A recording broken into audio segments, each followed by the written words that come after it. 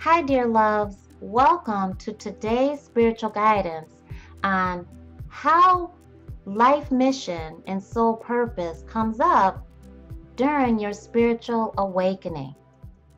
Hi, I'm Necole, celebrity spiritual advisor, master manifestor, and your personal private spiritual life coach.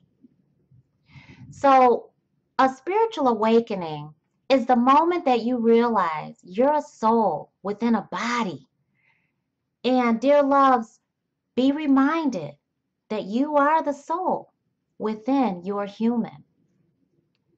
Being spiritually guided through that process of reaching your higher self and attaining a level of enlightenment that you may have never received before in this lifetime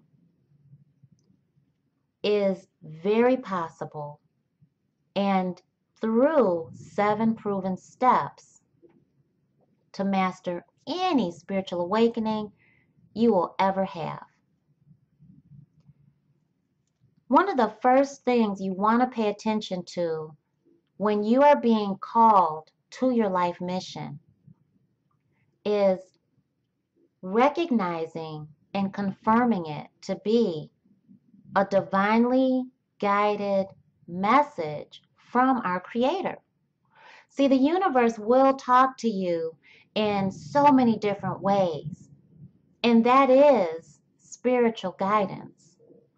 Spiritual guidance speaks to us through ways that we can receive it and that are undoubtedly and undeniably clear to us, the soul.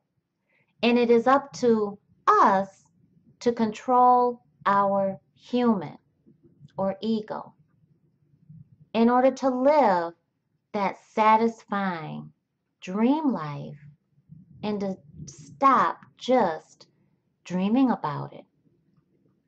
So bringing that life mission, your soul purpose, into reality and being successful in it is recognizing that it really is something divine source that God is calling you to. See, you are spiritually gifted. Every single one of us are. Yet you have a different quality and different types of spiritual gifts than I. And I have different spiritual gifts, level, and frequency than my sister. Using those spiritual gifts to serve humanity is living a successful life mission, is thriving in this lifetime, and serving a higher purpose outside of self. So when you acknowledge that, yes, divine source is calling you to your higher purpose, your soul mission, that can really rattle the inside and the outside of your existence. It can give you that inner outer struggle. So some of the ways you can really confirm if God is talking to you and telling you, yes, this over here is the path I have for you, and this path in the opposite direction is the path that you are choosing to go in, and it is the opposite of the path that I have you and I have designed for you. Number one are the reoccurring spiritually guided messages that you are receiving. Those messages are messages you cannot define through human logic. For example, you have 5 different friends or people that you associate with that don't know each other. The only common factor is you. And they have all told you the same exact message within a matter of days or weeks, sometimes even hours or minutes. That is undeniably clear in what Spirit is asking of you to interpret in your life mission and what your calling is. So, for example, all 5 friends or associates may say, Necole, every time I'm around you, my energy feels so much better. I just get revved up. You just do something to me. Necole, I was telling somebody about the post that you just put out, and I shared it with 5 different people. It was so encouraging, enlightening, and uplifting. And it spoke directly to me, spoke to my soul. Girl, thank you for putting it out there. Friend number 3, Necole, every time I talk to you, I just feel better. Could you please just give me some words of encouragement? Friend number 4, Necole, girl, I saw an opportunity that I think you would be good at. I think it just speaks directly to you. As soon as I saw it, I saw you. Oh yeah? What is it? It's a keynote speaker. And I know you'd be great at it. You inspire and you uplift, and I know you could do it. It's on spirituality. Friend number 5. Necole, we need a teacher to empower these group of youth. You think you can stand in until we get someone that can do it permanently? We would love you. You would be great at it. I don't know a better cheerleader. 5 people will have said, Necole, you are a healer through your energy. You uplift and inspire through spirituality. Honey, why aren't you teaching, sharing, and spreading spiritual guidance to humanity? That is my life mission. And dear loves, I can tell you that that's pretty much the start of what pulled me into understanding what Spirit was telling me to do. You read, you interpret your spiritual guidance after you acknowledge that you're even receiving it. You might be waking up in the middle of the night, same time. The vision that comes to you is the sadness that comes over you because you know in a matter of hours you're going to have to wake up and go to a job that you just don't like. Energy that is toxic, sucks you dry, drains you completely. You come home at night exhausted. By the time Friday rolls around, you just can't be around anybody. You feel like your soul just hurts. And you just need to be cleansed and uplifted. And each day gets worse. You might find yourself on lunch break looking for job opportunities and just saying, I can't do this anymore. I hate my job. This isn't me. I don't like it. Whether it pays the bills or not, you're already opening up to your soul mission. Another thing you want to look at is your escape. Go back to your childhood first. Now, I know that when I work with clients in my private coaching practice, that it does bring up some painful memories. And even in our group spiritual coaching, it brings up times of the past that often we are afraid to go back to. Dear love, make no mistake, I don't want to tell you to relive trauma or abuse. I don't want you to have to go back down memory lane when there's destruction and sadness and horrific memories that you wanted to block out up until this point of spirit calling you to a higher purpose.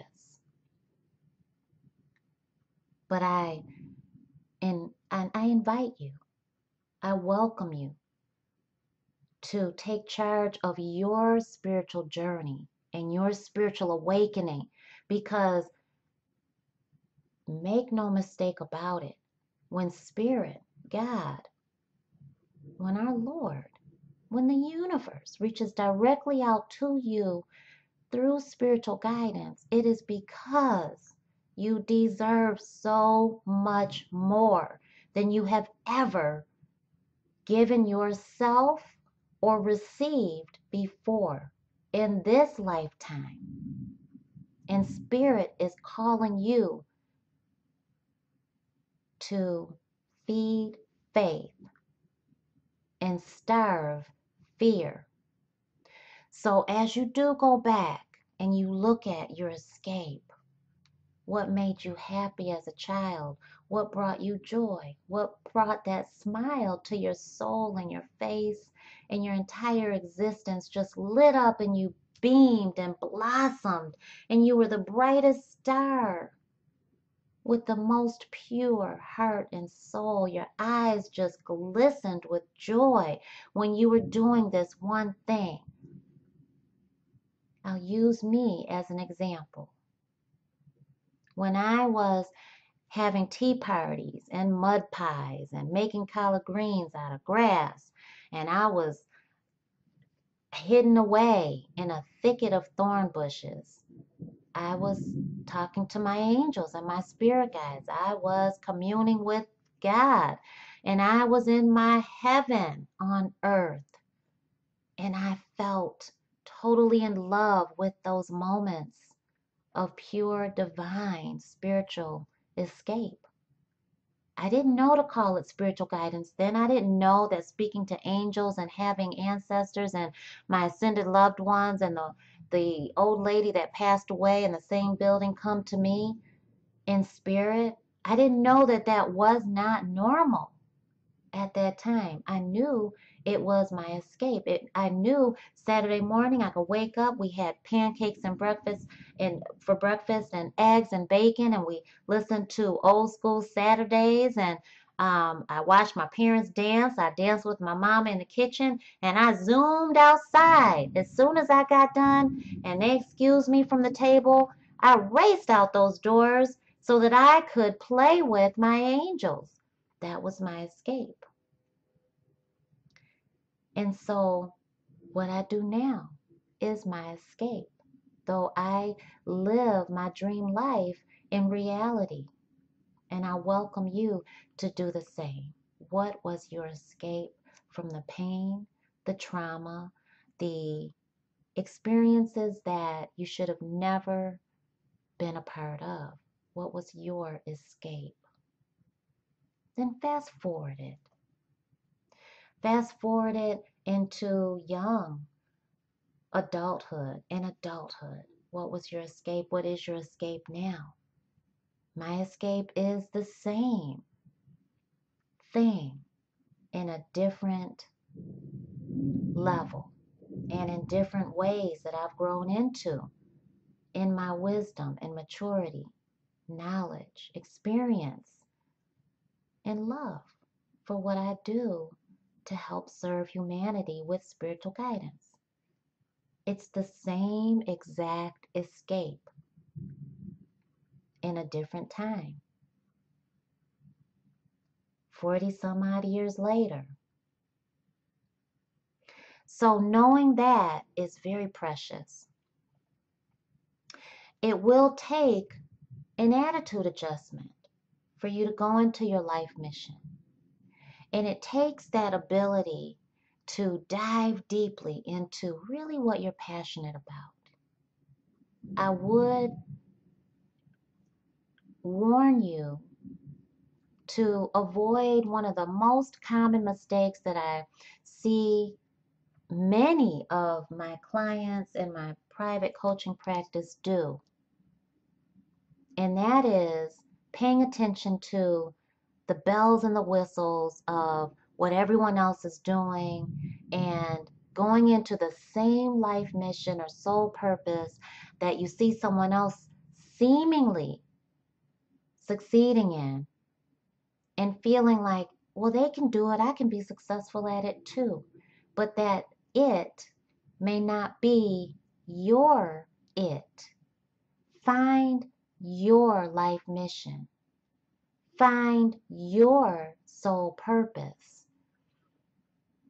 What fulfills you may not fulfill even your twin sibling. So I pray that this helps. You can find further spiritual guidance on life mission and soul purpose and discovering what your calling is on our podcast, Necole XO. It's available on all good podcast players, and I welcome you to it. And we also have a Life Mission Masterclass Academy. We are not accepting any right now. The doors have been closed, but they will reopen later. And you will definitely be the first to know if you be so kind as to leave your email address at our website, NecoleXO.com, and I'll give you your free limited edition of one of the books I wrote. It's an ebook and it's an instant download for you, The Art of Manifestation, aligning mind, body, spirit. So I pray that this helps. And honey, thank you for your love and support. Please like, leave a comment, share about your journey and your spiritual awakening and how you've been called to rediscover your soul purpose. Love you. I'll talk to you very, very soon. Mwah.